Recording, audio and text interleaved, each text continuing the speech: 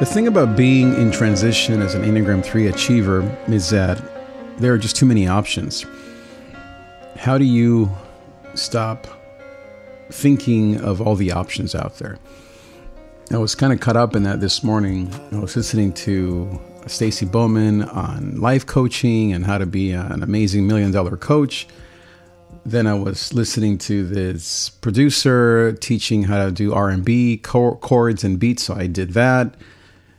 Then I was thinking about a podcast that I'm producing and how to scale that, and then yesterday I had a Zoom call about some other stuff. It's too many things to try to be awesome at, to try to do, period.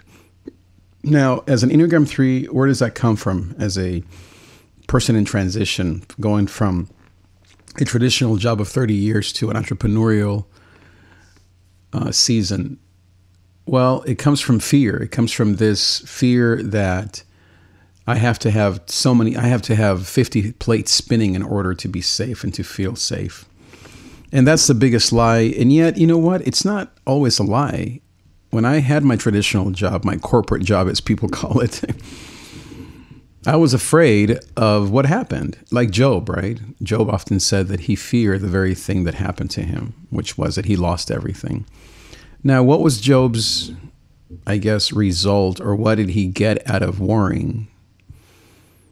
I guess to prove himself right, because it still happened, and he still had to struggle and fight, argue with God, and then God rewarded him, because at the end of the day, Job, I would say he was patient, right? I think that's the lesson there. So what do I get out of spinning so many plates? Well, here's the thing. First, experience. I'm not spinning too many plates. I will do it, back to the Enneagram 3, the 1-to-1, kind of this wanting to win or do everything. I will do it for the first maybe 10 minutes or even a week or even months, but then eventually I'll say, no, that's not me. So even with the whole R&B chords, I could spend maybe 3 months, and I have actually done that, maybe not 3 months, but a few weeks learning R&B chords. I can do it. I just made a beat this morning. Maybe if you want to check it out, you can go to my YouTube. It sounds good, but it's just not natural. It's not my zone of genius, of genius, right? It's a zone of average, of competence, I guess. Now, why do I want to make R&B chords, or why do I want to do all of that? Well, because I think, then maybe I'll sell more beats. Well, why do I have to sell beats to be successful?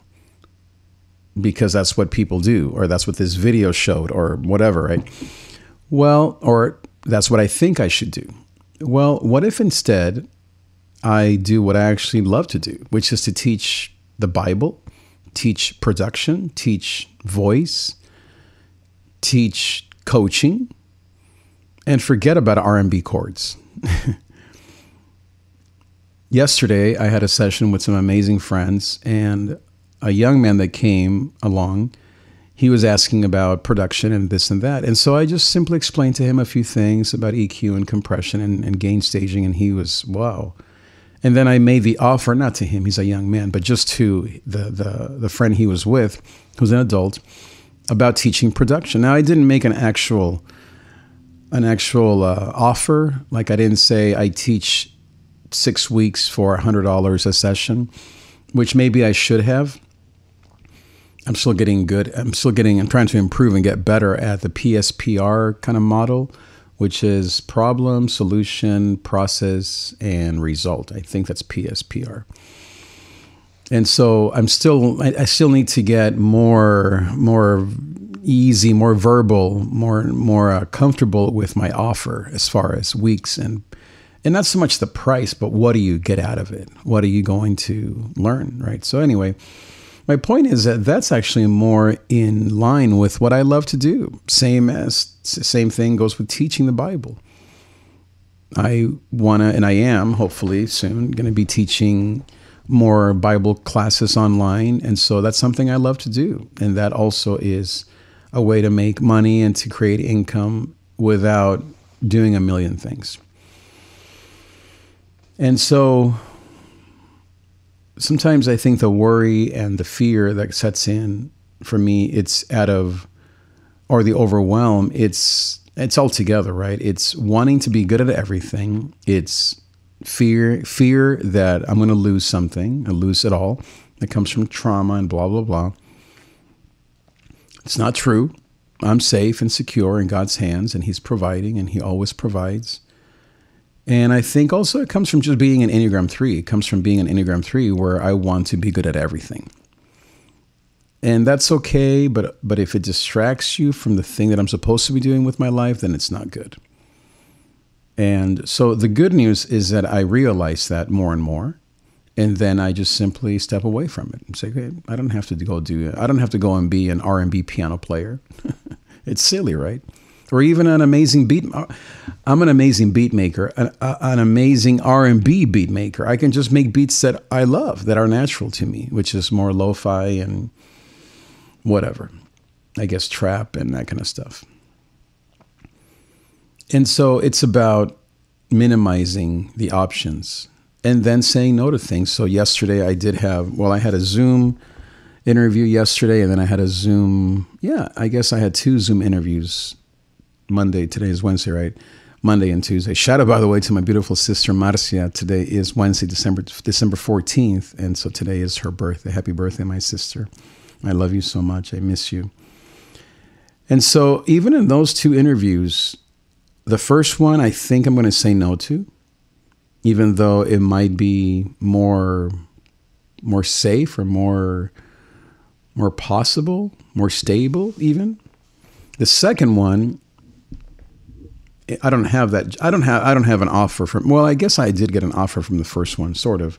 The second one, I don't have an offer yet. It was just more of a pool interview. And so now we have to apply. And so, but from what this recruiter was saying, it seems like I would get the job because of my credentials, blah, blah. So assuming that, I thought, which of those 2 do I actually want to do? Back to the Enneagram 3, right? We deceive ourselves into thinking that we're amazing at everything and we want everything and everything is good for us, which actually comes out of fear and worry. Well, I want to do the second thing. Guess what the second one's about? Teaching. Back to who am I? Teaching, coaching, music, worship, the church, Jesus, right? People, discipleship, coaching, all these things are all the same thing, right? It's just this heart for God, a heart for people, and to teach. And so the second one is to be a substitute teacher. And so I thought, again, I haven't gotten the job, and it's a substitute. So it's kind of whenever I want to teach, which is great for my schedule and my new Mosaic lifestyle. So I thought, okay, now the first one is also kind of a pay-as-you-go kind of thing, but it's more entrepreneurial. And as I said, I think yesterday, I don't want more entrepreneurial ideas. I already have 50 of them. I'm trying to eliminate entrepreneurial things, and I just want to go and do something and get a paycheck, even if it's just $1,000, whatever, right? The other thing, by the way, is an update, is I did follow through on looking for help for this one project that I have that is scaling-ish, beginning to scale. And there's this part, the video editing part, that I really don't like doing. And so I did reach out to a friend who is good at that. And so we kind of worked out a deal. And so we're going to see how that goes. So I'm very proud of myself for doing that. Back to the podcast I was listening to with Stacy Bowman about coaching. The thing that is overwhelming about listening to so much content is that you feel, at least back to being a 3, you feel like you have to do it all. And right now. So I get so inundated with so many things that she says that are amazing and true and awesome. And I think, well, I just can't do all of that. I mean, it's just too many things. I'm not even there. You know, she's talking about $1 million company, 10 million, even $200,000. I'm not there as a company. But of course, her techniques are amazing, and I know they will work. I just have to, I guess, take a little bit at a time and just not get overwhelmed with it. And so that's very important for us 3s, is to not get overwhelmed. So one of the things I was learning from this life coaching podcast with Stacy Bowman is about what she calls PSPR. And I guess I wanted to go through that a little bit to explain to you and to myself what is it that I do with coaching and what are the results that you can expect if you work with me. So PSPR, problem, solution, process, results. And then she adds value at the end. P is PRV, value. And so what that means is that as a coach, you have to be clear on what a person's problem or the people's problem is or are. Then you have to provide a clear and new, she says, a new and different solution. Then you have to create or explain a clear process and then tell people the expected and clear results that they will get out of it and the value that they will gain, even beyond their own expectations. Very much like that verse about how God will give us immeasurably more above and beyond what we can ever dream or imagine. So very similar to that verse. This is really what we're offering is we're selling dreams, as people say, right? We're selling you a dream to be happy. And so for me, the problem, and who do I speak to? I speak to people at midlife in their 30s, maybe 40s, that are maybe 50s, that are going through a major life transition. And their problem is that they feel lost. They feel confused. They feel maribundo, as I like to say it in Spanish. They feel out at sea. It's almost like they're out at sea and they knew where they were going, but then a storm came and now the sea is just floating. And you feel scared and lost and like you're doing a million things, but you have no real passion or direction. You're busy, but you're not focused. You're trusting God, but you are filled with fear and worry.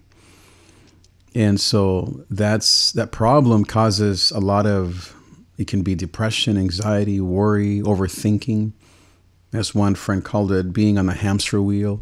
For me, it feels like overdoing, like constant worrying, like even thinking, where are you, God? Do you even care about me?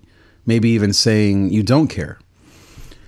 So that's the problem that I see in the world today, as far as the people that I speak to. And then the solution, PS, a solution is what I call the happiness curve. And this is based on a book called The Happiness Curve, but I've made it my own.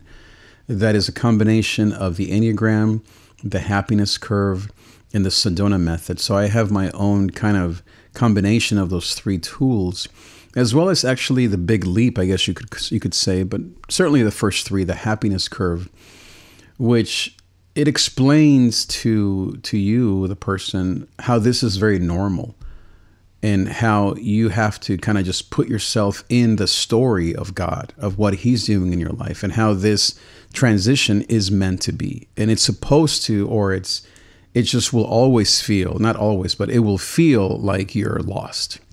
This is part of the journey, what some people call the dark night of the soul or the desert experience or Gethsemane or the atonement. All of these metaphors is what it feels like. And so the process, PS, or the solution is the happiness curve, which explains to you, or I help you understand where you're at on that journey of the curve towards happiness.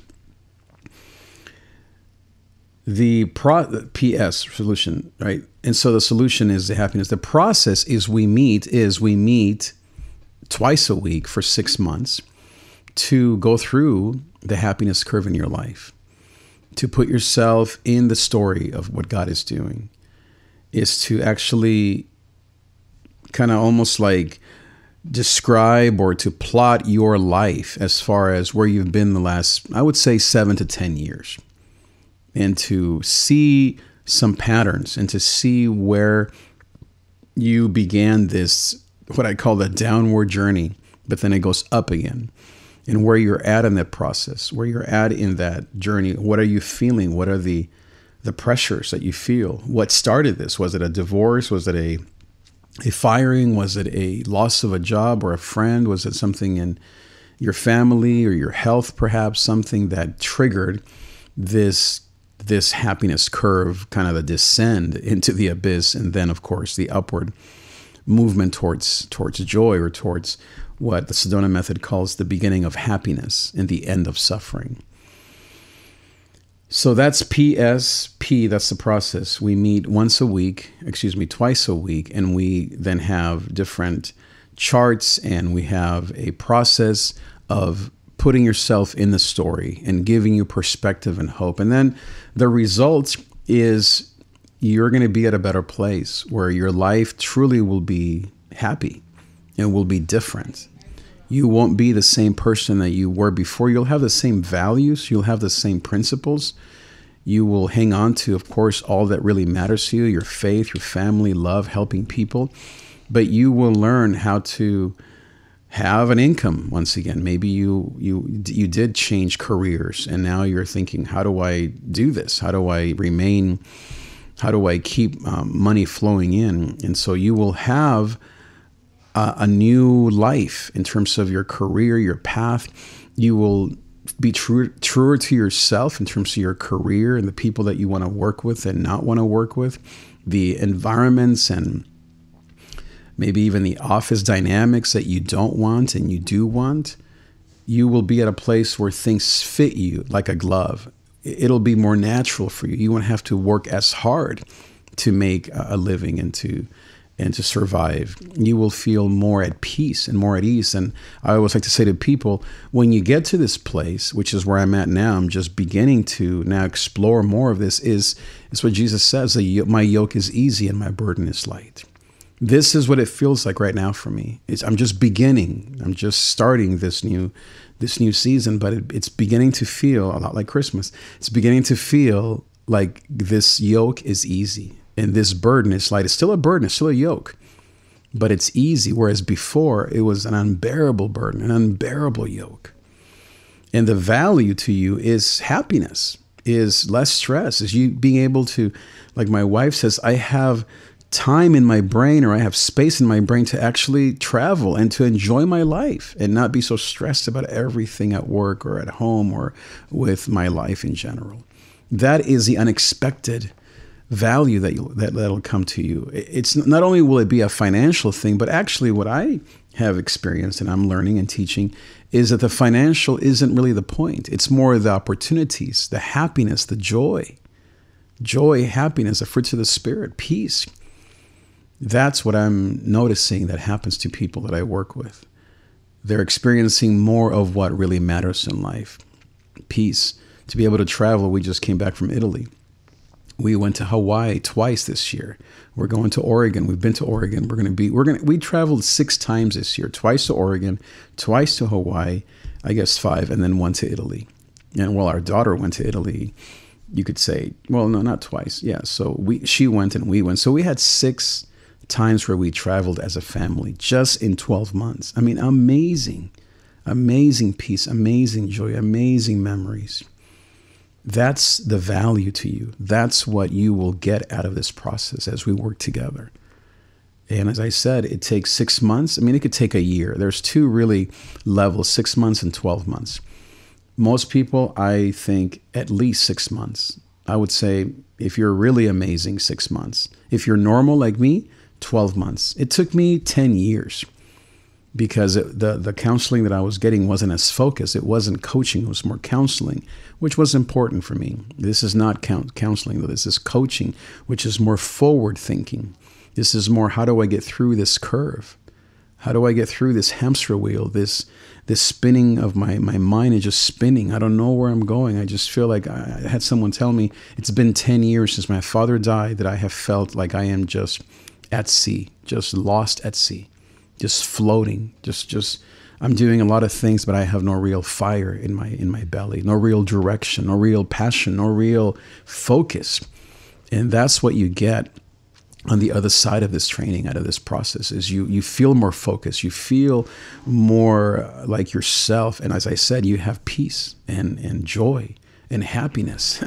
And these things that we all long, especially as we age and as we have all this wisdom and experience and strength, and we don't want to just give it to some job or to something or some person or relationship that isn't really even us anymore. Instead, imagine you being on the other side and saying, man, I am blessed. I mean, this is how I feel. My wife, our kids, traveling 6 times in 1 year, and being able to still deal with difficult things like my father-in-law who's going through things. Being able to go up there with him and serve him and love him, and having the energy and the strength and the stamina inside of us as a family to go and be there for him and to be there for each other and to be there for my church. That's the value. That's the result. That's the joy. And that's why I'm here. on this earth is to disciple, to coach, to help people through this process that I have been through the last 10 years, that I am coming out of. Now maybe a step or two ahead, and I want to just reach back and give you a hand and help you get to that place. And you don't have to be even like at 30 or 30s or 40s. I feel like people in their 20s, I'm finding they're dealing with the same kind of issues that we of the previous generations dealt with in our 40s. I find that people in their 20s, especially 25, 24, 25, 27, 28, as they approach 30, they were beginning to think and to worry about the same things that we worried about at 45 or 50.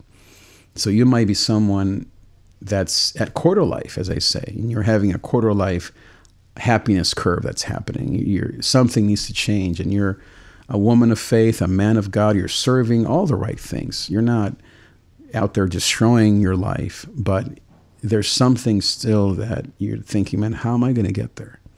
I need coaching. I need help. I need someone who's been there, who's done that, who has experience.